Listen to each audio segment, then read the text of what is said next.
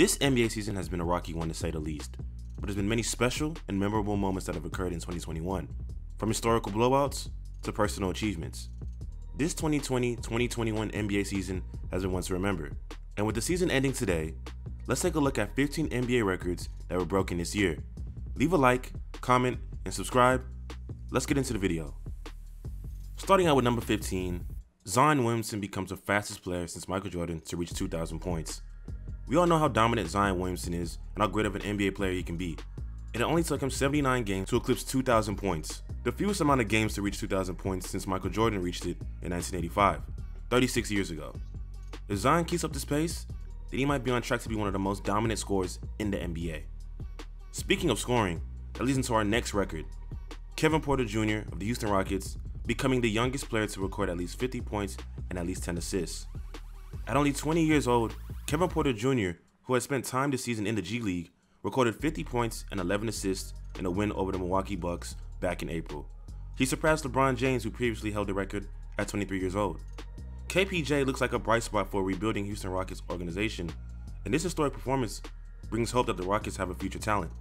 Leading into young future talent, you have Anthony Edwards, who became the first teenager to score 100 plus points in 3 games. This year's #1 overall pick has been fun to watch, especially in post-game interviews. But within 3 games back in the middle of March, Edwards put up 34, 29, and 42 points, 105 points in total. The first time the NBA has ever seen a teenager produce a scoring outburst like that. If he keeps this up, then the future is most certainly bright for him and the Timberwolves. And to wrap up some of the impressive feats by the NBA's young stars, we have LaMelo Ball, who became the youngest player to record a triple-double. LaMelo's rookie season has been nothing short of impressive, and it shows why he's the favorite to win Rookie of the Year. And within his 10th NBA game, LaMelo recorded a 22-point, 12-rebound, 11-assist triple-double, becoming the youngest player to ever record a triple-double at 19 years and 140 days old. From what we've seen from LaMelo this season, we can assume he has more in store for us in the years to come. And we can't talk about triple-doubles without talking about Russell Westbrook, who became the king of triple-doubles, breaking Oscar Robertson's record for all-time triple-doubles with 182. Westbrook has averaged a triple-double 4 times in his career, including this season, and he's been putting up phenomenal numbers, proving that he's one of the most athletic talents we've ever seen in the game of basketball. I even uploaded a video about Westbrook earlier this season that you should check out. Westbrook's amazing personal feats have helped the Wizards to play postseason basketball, and we'll see how far they'll go. Let's take a look at some of the team accomplishments this year, because some have been impressive and a few have been embarrassing. Number 10, the Oklahoma City Thunder recorded the largest home loss in NBA history. Yeah, OKC hasn't had a great year, like, at all. Dealing with injuries to their main guys, trying to rebuild, and on May 2nd, the Indiana Pacers beat OKC 152-95, a 57-point loss that is the largest margin of defeat by a home team in the NBA, beating the previous mark of 56 points. At one point, the Pacers were even up by 67 points, and had a few starters not even playing that entire game, which sours this defeat a little bit more. But at least OKC has a treasure chest of draft picks to fix their situation, right? Speaking of 50-point losses, you have the Los Angeles Clippers, who were down by 50 points at halftime to the Dallas Mavericks earlier this season. In only the 3rd game of the season, the Mavs went on a scoring rampage against the Clippers, who were without their best player Kawhi Leonard, and led them by 50 points in the first half, 77-27. The largest halftime deficit since the shot clock era.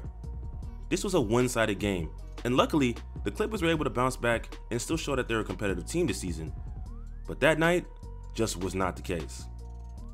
The next few records all circle around the 3-point shot, and this season the league has made a lot of history concerning long-range shooting.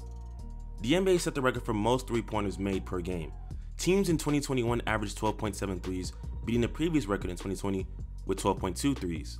This record has been broken for the 9th consecutive year. Then you have to look at the Utah Jazz, who averaged the most threes made this year. With 16.7 threes made a game, the Utah Jazz have broken a previous record of 16.1 held by the 2019 Houston Rockets. Utah is one of the best 3-point shooting teams in the league, and you could say in history, and it's been a key component to their success this year. But will it keep up in the playoffs? We'll see. The Milwaukee Bucks recorded the most threes in one game.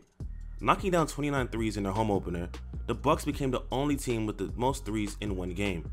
every single player that played minutes in that game made a 3-point shot, except Giannis. Right behind the Bucks are also the 2021 Rockets and the 2021 Jazz, who made 28 threes this season, who are second in NBA history. And lastly, Steph Curry will break the record for the most threes per game with 5.3, breaking his record that he set back in 2019, which was 5.13. Also breaking his record in 2016, which was 5.09. This guy's really good at shooting. And one more record that Steph Curry broke. With his great shooting, Steph Curry became the Golden State Warriors all-time leader in points. Passing Wilt Chamberlain, Curry recorded his 17,784 point, becoming the greatest Warrior of all time. That's another impressive accomplishment to add to his resume. And of course we have to mention, at number 3, Carmelo Anthony moving into the top 10 in all-time scoring in the NBA. Over 27,000 points is not something to overlook, and Melo is one of the best to lace him up. I recently posted a video about Melo, and I urge you to go check it out. Number 2, the Brooklyn Nets have the highest scoring trio in NBA history. Kyrie Irving, James Harden, Kevin Durant are on pace to average 78.8 points per game as a trio this season. This trio is by far the greatest collection of scorers to be on the same team. Though they've only played 8 games together as a whole, each one of these guys are all-time greats and can score in bunches. We'll see in the playoffs if this high offensive production can be slowed down. And finally, in this season, the league has broken a record for lowest turnovers in a season, highest 3-point percentage, highest free throw percentage, highest offensive rating in the season, and has the lowest average age in the league. The game is getting better while players are performing better at a young age. This is a good sign for the NBA and NBA fans, because we love to see high-level talent, and it seems like the NBA is producing that. What was your favorite record broken this year? Let me know in the comment section if I forgot an NBA record broken this season as well. Don't forget to like, comment, and subscribe. Then you'll want to stay up to date with all my uploads by smashing that post notification bell. Until next time, stay on beat.